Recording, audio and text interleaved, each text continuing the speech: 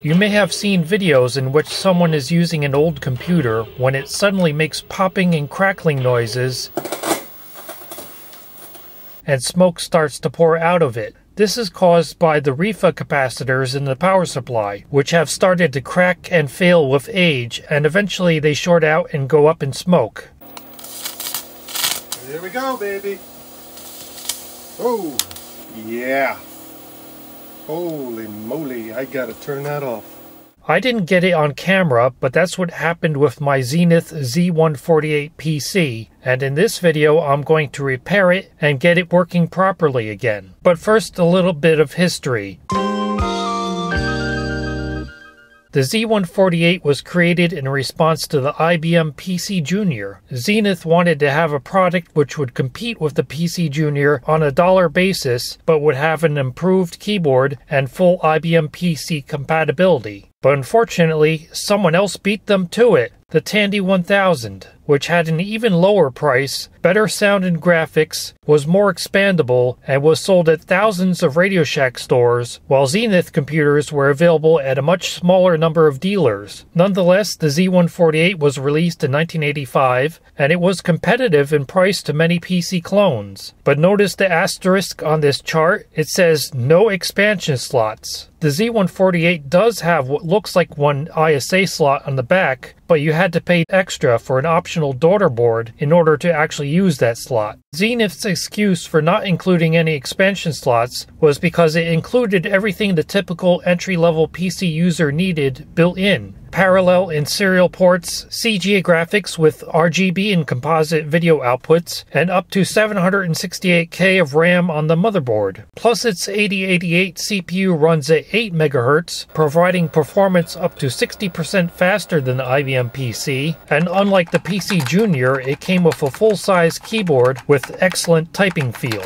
The Z-148 was actually built for Zenith by the Heath Company, and it was sold as a Heath kit, which you assembled yourself, at a significant discount compared to buying a fully assembled one. That kit did not require any soldering, and one user said he was able to put it together in about an hour. So you may see some of these machines badged as a Heath HS-148 instead of as a Zenith ZF-148. And although it was not a success on the consumer market, the Z-148 was popular with colleges and universities. In the mid-1980s, they had rooms full of dozens of them. But unfortunately, very few of those seem to have survived, because educational institutions usually have very strict rules not allowing employees to take home equipment that is no longer needed. So when those Z-148s became obsolete, they just ended up in the dumpster, and that's why very few of these machines seem to still exist today. Because so few of these computers are left, I really want to get this one working again. So let's take a look at what went wrong and how we can repair it. Unusually for a PC, both the top and bottom of the case are made of plastic, as are the screws which hold on the cover.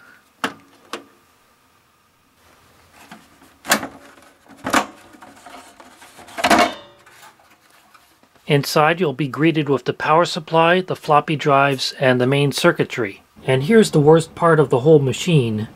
That screw down there holding in the power supply.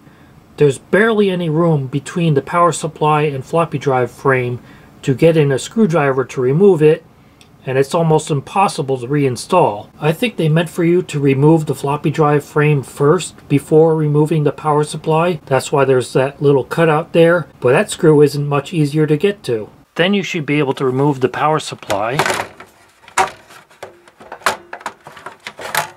But don't yank it out too far until you remove the PC speaker, which fits into a rubber gasket in the front of it.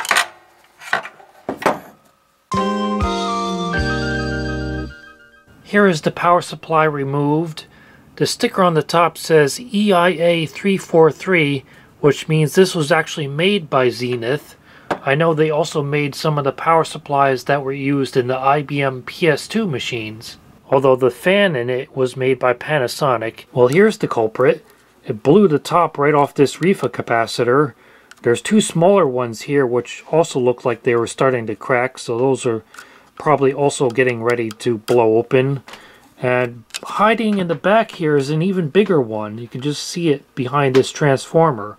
It's kind of hard to read because it was split open right across it, but I think that says 0.22 microfarad, and down there it says X2, which indicates it's an across the line AC safety capacitor. So even when the computer is not in use, as long as it's plugged in, this capacitor is energized, and that's what causes it to fail first. And that's also why turning off the computer will not stop these from smoking out.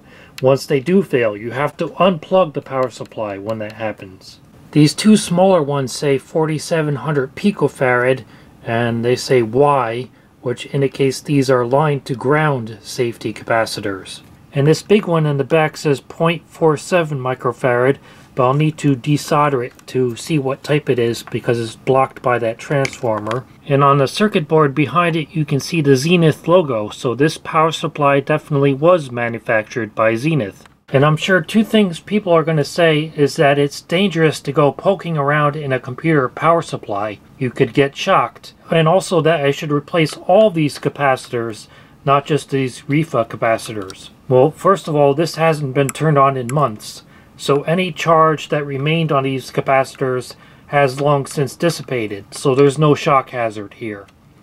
And also, these capacitors are probably better quality than anything I could replace them with today. They show no signs of failure, no signs of leaking, so I'm going to leave them alone. And there they are, the Rifa capacitors all removed. This is the one that blew open and cracked its top. And that one is the 0.22 microfarad X2 capacitor, rated at 275 volts. This one is 0.47 microfarad, also 275 volts, and that's also an X2 capacitor. And these two smaller ones are the Y capacitors, both 4700 picofarad, and they say 250 volts and 125 volts. So I guess that's nominal and that's peak voltage. And the power supply, and thus the computer, will still work fine with all these capacitors removed. It'll just be more prone to electrical noise coming in on the AC line. So if someone turns on the toaster and your computer crashes, then you'll know why. Also, without these capacitors installed, the computer itself will put out more electrical interference. Not good for anybody listening to AM radio nearby. The new capacitors are installed.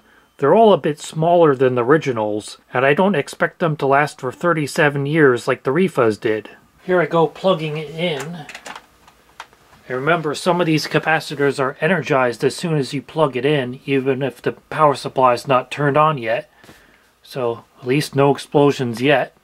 I have it connected to this old MFM hard drive as a test load. Let's see what happens.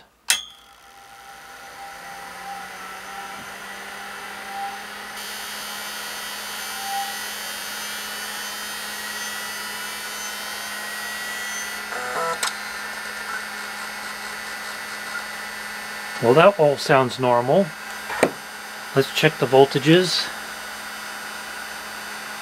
This should be 12 volts. 11.8, close enough. And this should be 5 volts.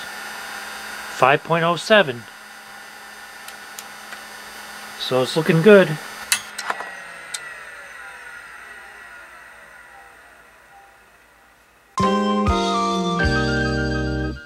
With the floppy drives removed, we can see the main circuitry of this computer.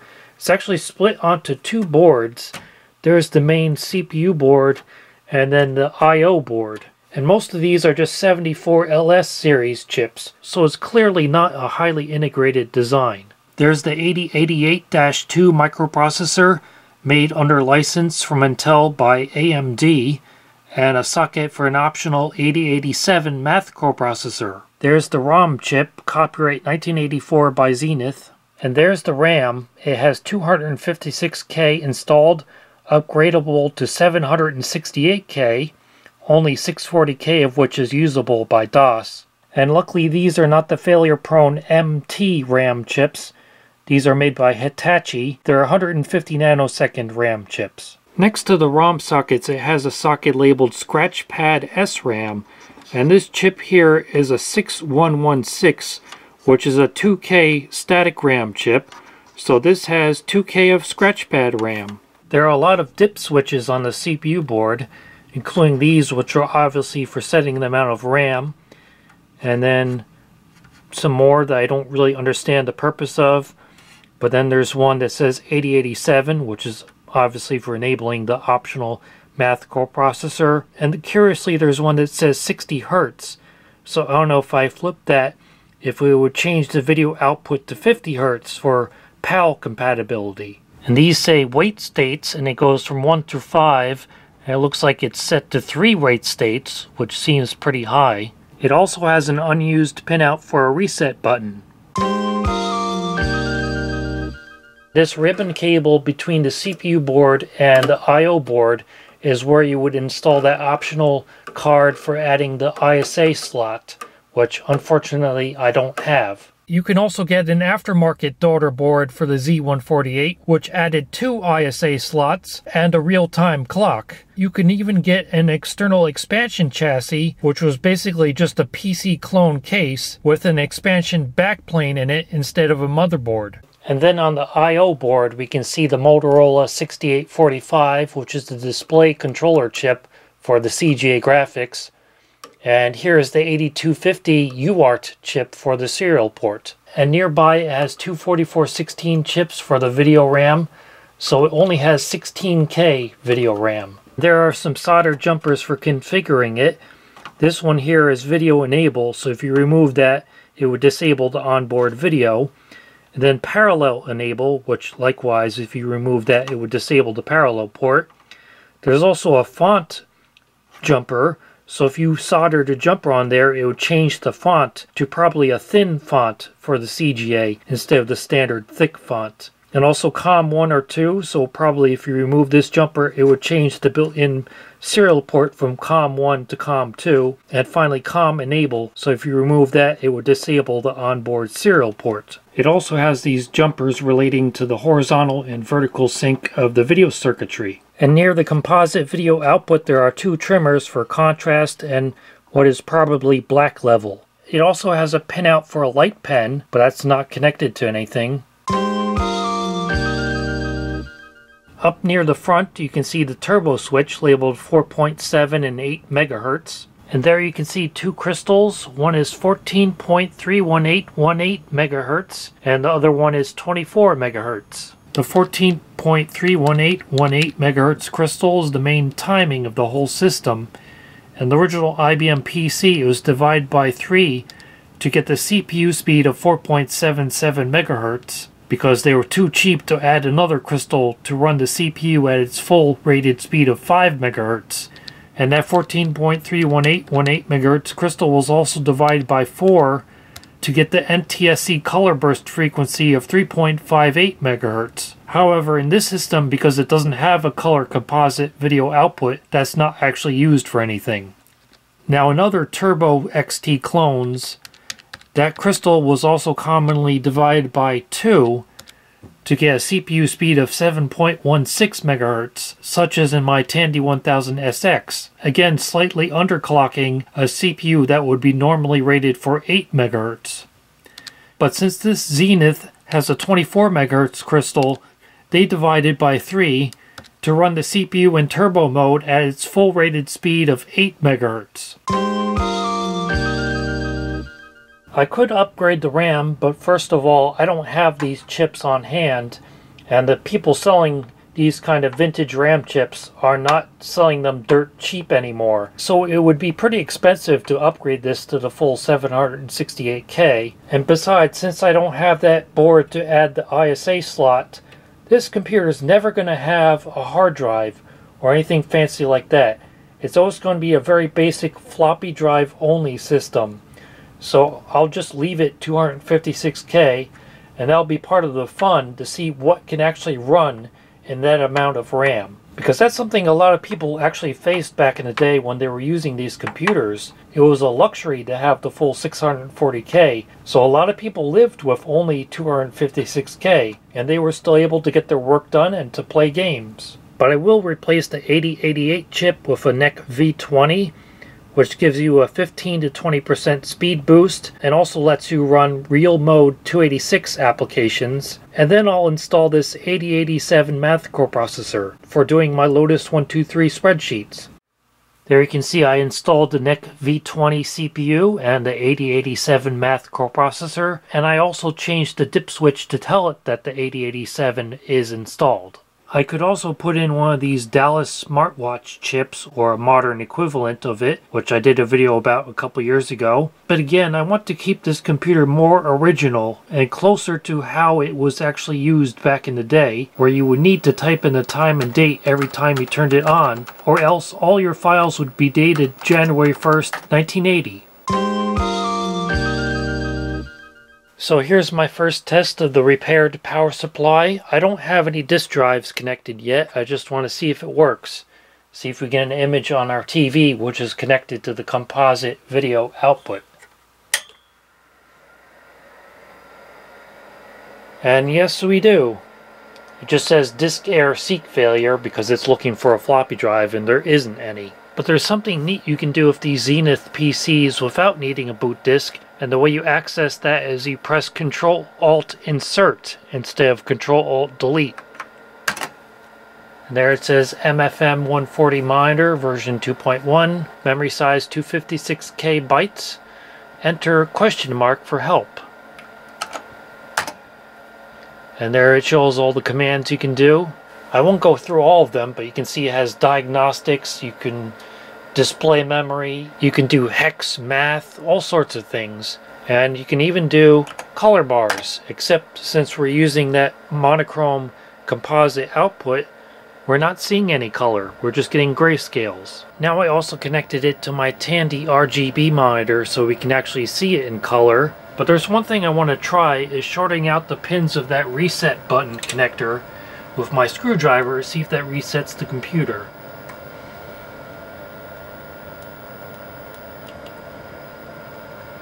Yep, looks like that definitely works. So if I soldered in a button and some wires to those pins, I would have a working reset button.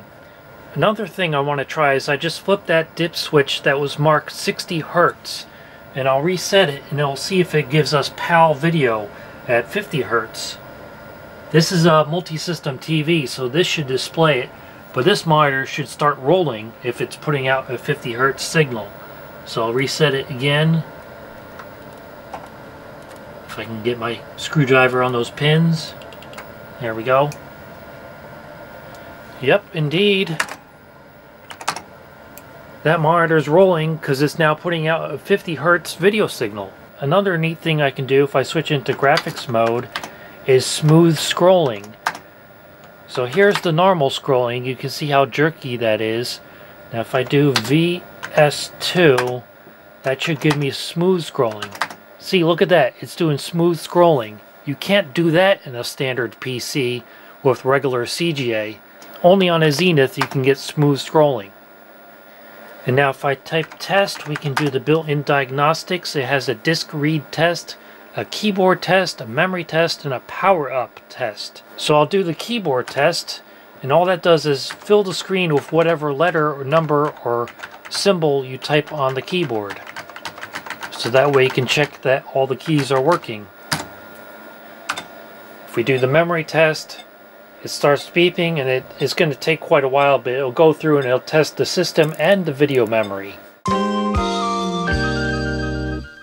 Here are the two floppy drives. They were made by Matsushita, in other words Panasonic, and you can replace these with 3.5-inch floppy drives, but since the onboard controller does not support high density, those will only be usable as 720K double density drives. But speaking of the floppy drives, you'll notice there's no twist in the cable between the A and B drives, unlike the IBM PC and most other PC clones. Instead, Zenith followed the original Shugart floppy drive interface design, which uses the drive select jumpers to determine which drive is A and which drive is B. You can see this one is set to drive select 1, which indicates it's the A drive, while this one is set to drive select 2, which indicates it's the B drive. Most other manufacturers labeled the drive select jumpers 0 through 3 instead of 1 through 4, in which case the A drive would be drive select 0 and the B drive would be drive select 1. And this complicates things when you want to replace one of these drives with a 3.5-inch floppy drive, because most of these are hardwired for drive select 1 and cannot be changed. And if you think you can just replace this cable with a standard one with the twist in it between the A and B drives, that won't work. You'll need to either find an old 3.5-inch drive which does have the drive select jumpers on it, or if you have one of these more modern drives, you'll just have to stick to using it as the B drive. Once you get it booted up into DOS, the Z-148 suddenly becomes a lot less interesting. From this point forward, it's really just a plain Jane Turbo XT clone, a little bit faster than the IBM PC, but still with standard CGA graphics and PC speaker sound, no hard drive, and no slot to add a sound card or anything like that. And with only 256K of RAM, a lot of stuff simply won't run. Like if I try to run QBasic, it just says program too big to fit in memory. But I can at least run the landmark speed test, flashing images warning.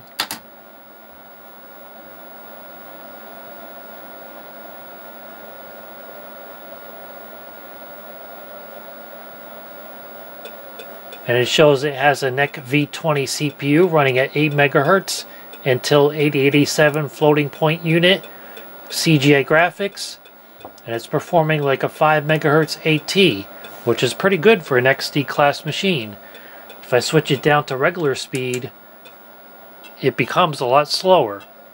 And it has excellent CGA compatibility. All the fancy tricks you can do with CGA work fine with this, including the unofficial 160 by 116 color graphics mode, which is really just a manipulated text mode. These days, the keyboard that came with the Z-148 is worth more than the rest of the computer, mostly due to its Green Alps linear mechanical key switches. Plus, it's neat how the lock lights are in the keys instead of separate. And it has an electronic key click beeper.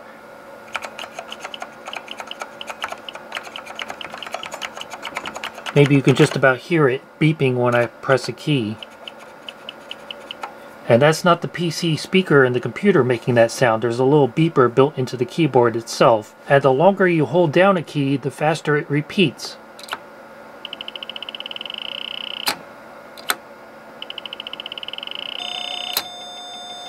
But there are some strange layout choices, such as this extra wide bracket key and narrow enter key. So sometimes I find myself accidentally hitting that bracket key instead of enter. Oh, because they're so valuable, if you come across one of these Z-148s for sale, it's almost guaranteed not to come with the original keyboard. Thankfully, vintage Zenith PCs use standard XT or AT keyboards, so a regular keyboard will work with them. It's not a proprietary interface. The Z-148 was replaced in 1987 with the Zenith eaZy PC, which I did a video about several years ago. That machine was actually less expandable than the Z-148 because it only came with a permanently attached monochrome monitor and you could not add any expansion slots to it. And the eaZy PC was criticized in the press as costing more and doing less than its competitors. Nonetheless, it seems like more eaZy PCs actually survive today because the eaZy PC was aimed mostly at the consumer market, and the discount catalog Damark sold them at a bargain price. So, would I recommend getting a Zenith Z-148 PC? Well, the question is almost irrelevant because you'll probably never find one. The one thing I like about it is that you'll never get the itch to go crazy upgrading it, because besides the simple things I showed in this video, you can't upgrade it. And I think that's part of its charm. It's always going to be a low-end, plain Jane, mid-1980s PC clone, just like the kind that millions of people used back then, to do word processing, spreadsheets, and other mundane tasks. And judging by the function key template, that's what the original owner of this machine used it for.